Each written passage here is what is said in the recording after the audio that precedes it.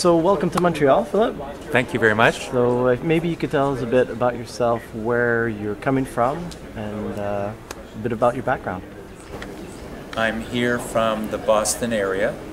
My background is commerce and finance, first at the University of Toronto and then MIT, and I taught college at the Graduate School of Business, University of Chicago.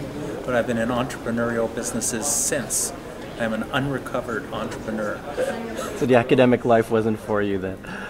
No, basically there were benefits and payoffs that were entirely in power, and they were not in what I understood. So I left that and co-founded a business which we sold to a subsidiary of Chase Manhattan Bank, and it worked out well, and I've been in a number of businesses since then. Oh. So now you're spending most of your time as an angel investor?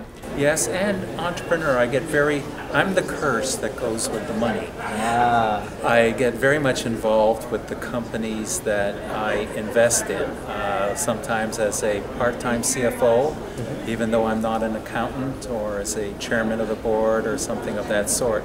But the idea is I have certain expertise. I've made all mistakes at least once, so I have the ability to try and steer away from them the second time. So very hands-on as an investor then? I'm hands-on as an investor as opposed to being impartial. And so what type of deals are you typically looking for? Do you have a sector that you privilege over others? My preference, actually there are two, but the strongest preference is for software deals that are internet related, generally focusing on consumers.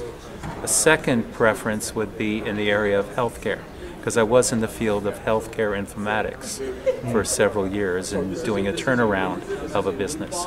Okay. And the deals that you invest in, are they all typically from the Boston area, or do you look at deals from other regions as well? They're typically in the Boston area. We have too many.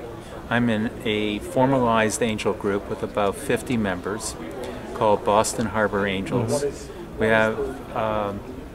We see about 4 deals every quarter, and that's winnowed down from a much larger funnel.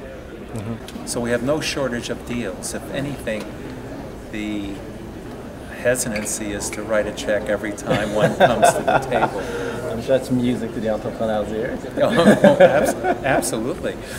Good. So we're glad to have you up here, and hopefully you'll see some good deals here at Capital Innovation in Quebec.